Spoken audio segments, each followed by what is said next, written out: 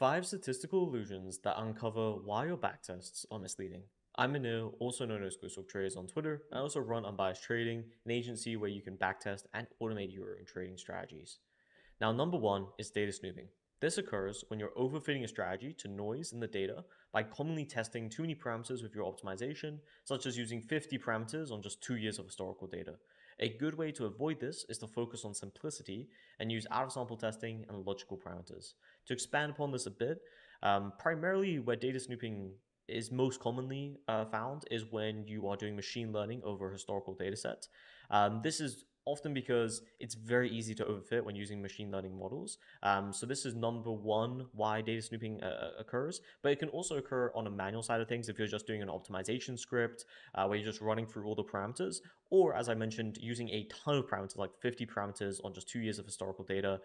Realistically, if you're using that many parameters, you would need a lot of data for that not to be overfitted in most cases, especially if you're running optimization.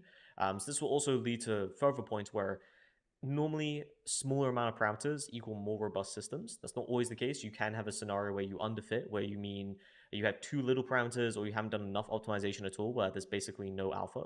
But for the majority side of things, you normally want to decrease the amount of parameters rather than increase. It's very easy to build a strategy with more parameters than it is with less. So most of the time you're trying to run things like parameter sensitivity testing, where you can really see what parameters hold the most weight, and then you can use less parameters from there. Obviously, be careful with overfitting as well with any optimizations. If you want to be very stringent and very strict, try and not optimize more than once or twice on a particular set of data, and try and not use the same set of data for multiple strategies if it's going to be on the exact same parameters and time frame and things like that. Next is survivorship bias. This one's incredibly apparent, especially when you're using code. So when you include it happens when you only include stocks or assets that are still trading, excluding ones that have gone bankrupt or been delisted. This can significantly alter backtest results by missing trades on stocks that have disappeared. Always use point-in-time data. Primarily, that's just making sure to use a good data provider that actually has all those stocks still in its historical data and they're not removed from that sample at all. This can also happen in other cases.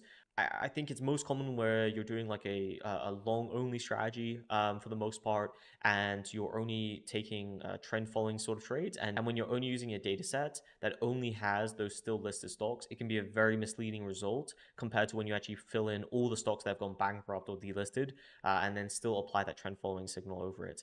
It can also happen when you're just picking, like, for example, I saw a backtest recently and someone just picked NVIDIA and they did a very simple long only trend following strategy.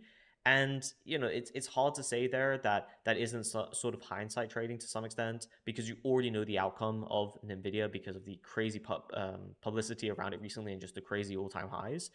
So it can be a case being made there if you only did a long only strategy and it only worked on Nvidia and not other tickers, and there wasn't other markets it really worked on, then that probably realistically is an overfit strategy as well. 3 is cost underestimation. Many traders overlook realistic trading costs in their backtest. This is an oversight that is easy to fix, but it can be uncomfortable to reveal the numerous backtests that turn unprofitable when you actually account for it. Always include commissions, slippage, spread, etc. As I mentioned, this one's pretty simple to understand why this would cause an issue with your backtests. If you are not putting in those fixed costs and variable costs that come around with trading, it can pretty much make any strategy look good, especially when you're dealing with strategies that have high number amount of trades and normally are being executed very quickly. If you don't take into account those costs, it can make the trading, it can make the strategy look really profitable when it actually isn't in real life. So making sure to account for your commissions, make sure those commissions are actually accurate. I've seen, even academic papers that really underestimate the amount of commission cost for that particular strategy. Now, obviously nowadays we do have some things like commission-free brokerages, which can be really advantageous as long as you make the argument why that broker is being used, and making sure you understand that because you're using that broker, you're probably going to have less as good execution because of it being a free commission brokerage. Next is slippage. Slippage is a very common one. Pretty much as your size increases, there's going to be more slippage. Most of the time, that's quite correlated. And there's also such thing as like large impact theory, which is just because the amount of size you're trading, that's going to impact the markets itself, which can then cause issues as well. So you want to make sure you account for normal slippage. I assume most people here aren't trading incredible size. So most of the time, you just want to get at least a rough average of that slippage. There are multiple ways you can calculate slippage. Some are more mathematical, some are more easier to approach if you're newer to back testing.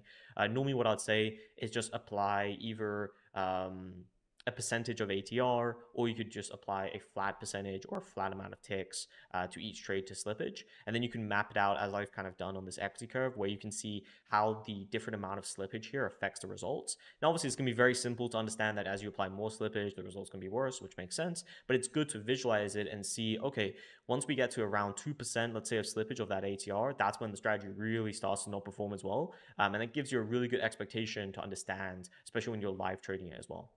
Obviously, you can have spread as well. Spread normally is more apparent when you're trading a liquid sort of instruments. So if you're trading like maybe meme coins that aren't on big volume, OTCs, things like that, that is going to have a lot more spread that you're going to have to account for.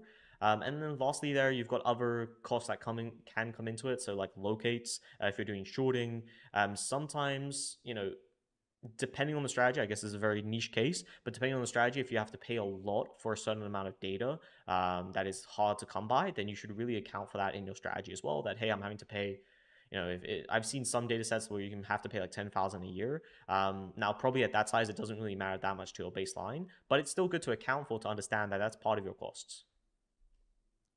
For look ahead. So as Ernest Chan notes, this is a common programming mistake. I've also seen traders make this error when using Excel, like if and or conditions, to analyze data. It happens when future information is used that wouldn't have been available at the time of the trade.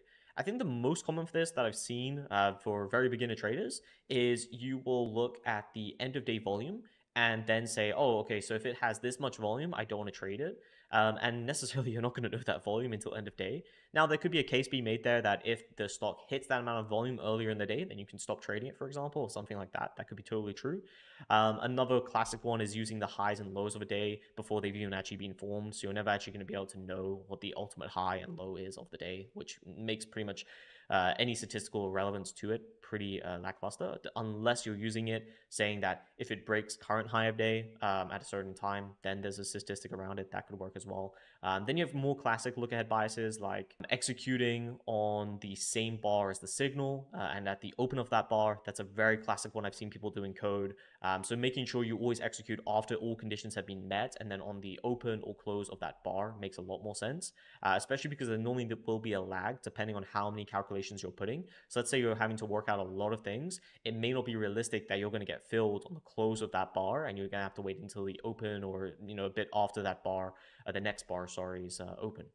So this one's very common. Can happen a lot of times. I'd say just the easiest way to prevent this is just to double check all your code, double look for it, look at it on a chart, and just once you've become aware of look ahead biases, it's easier to catch most of the time. Still sometimes when I'm coding my own backtest, I'll make a mistake because I'm rushing or something like that, or maybe I'm a bit distracted. But just make sure to always go over it again. And the easiest way I'd say for people to know if you have a look ahead bias is by the equity curve. If you run a backtest and then you have an equity curve that just looks like a straight line going up, then hey, you maybe made a mistake. Or if it just looks a bit too good to be true, it's always worth double checking. It's never worth just taking it on face value and saying, oh wow, it looks like an amazing equity curve, let's just put it live. Always verify your code and double check it. 5 is time period bias.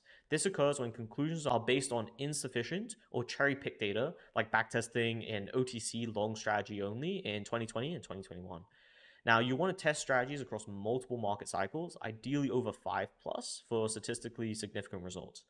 This one's pretty self-explanatory, but I see a lot of the time, especially when people haven't moved to coding yet for some of the backtesting, or maybe they don't have the capabilities or money for it, is that they'll only backtest over the data they've sampled. So, we'll put aside the limitations and downsides of manual data collection. Let's say you've only done some data collection, or you somehow found data for 2020. That's a very irregular year for a lot of strategies, and it's not really a good representation of how that strategy would actually work in other years. So a year of data sounds like a lot to newer traders, but realistically, if it's a cherry-picked year or it's a irregular year, it doesn't really make that much sense. You really want to be able to test it over many market cycles. So that's why I normally advocate for at least 5 years, because 5 years normally gives you a good amount of time with different market cycles, especially because of how crazy the markets have been recently in past years. But to be even better, you'd want to go 10, maybe 20 years, depending, to really test that strategy over time. Now, there is a conversation there where people say, oh, but maybe the strategy isn't going to work when it's so far back because of the variables that are being used or something like that. That is totally true, but then you can base that into your expectations. If I run a strategy and I don't expect it to do very good in like 2015 because there wasn't as much volume, then I'm not expecting as high a return. If it's just profitable at all, then that's pretty much a good result for me. There is a whole thing here that I won't get into too much, but you can also change those variables to be representative during those previous years. So if you're looking for X amount of volume, you could find the median volume and then change it to that, for example, stuff like that. But anyway, when you're best backtesting over that many years, you want to be realistic. You don't need to see crazy results every single year, especially if they aren't years where that strategy would really perform well in. It's totally fine to have an OTC strategy if you backtested it over 5 years of data and 2020 was an incredible year for it. That makes sense. It was a really good environment for that particular strategy. But you also wouldn't want to see that every other year it's just lost money.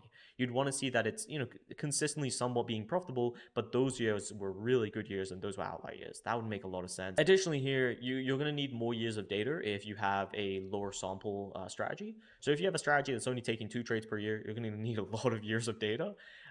Whereas if you have a strategy that is taking hundreds of trades each week, then you may have a reason that you won't need as much data. But still, I would like it over multiple market cycles just to really get an idea of what ones it performs best in, how it draws down in other ones, etc., and things like that. If you find this sort of content valuable, feel free to follow me on Twitter at GhostOfTrades. Otherwise, please subscribe and have a great day.